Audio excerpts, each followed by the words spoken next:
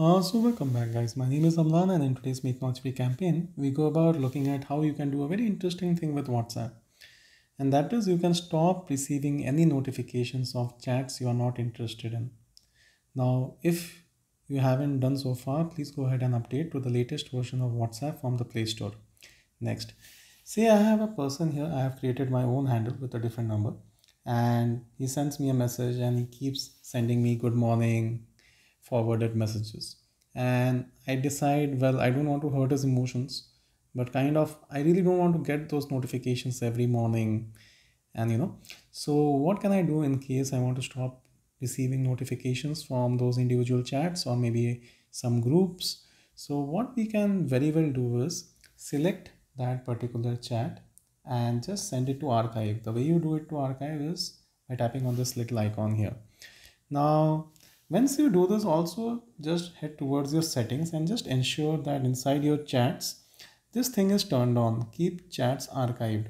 What it means is that those archived chats containing those individual things, in case the person sends me one more message, say another message, say hi, you see, like I don't get this, I don't get any notification as such. It comes, it stays in my archived list, but I don't get a notification. If I enter my archive thing, I can see that, well, I have received a message and I can then go ahead and check it. But until I decide to visit my archive directory, I really stop getting notifications from those individual chats that I'm no longer interested in.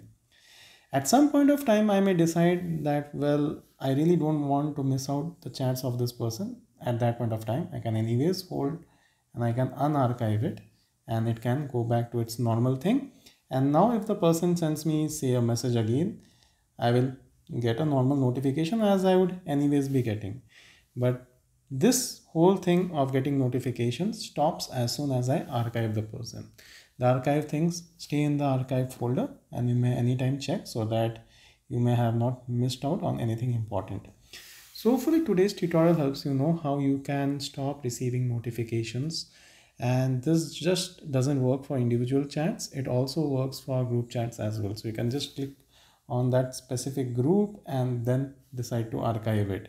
And in the group, if anybody sends a message, so there are so many groups which I'm a part of, but I really don't like to be disturbed, so I have put it in my archive thing.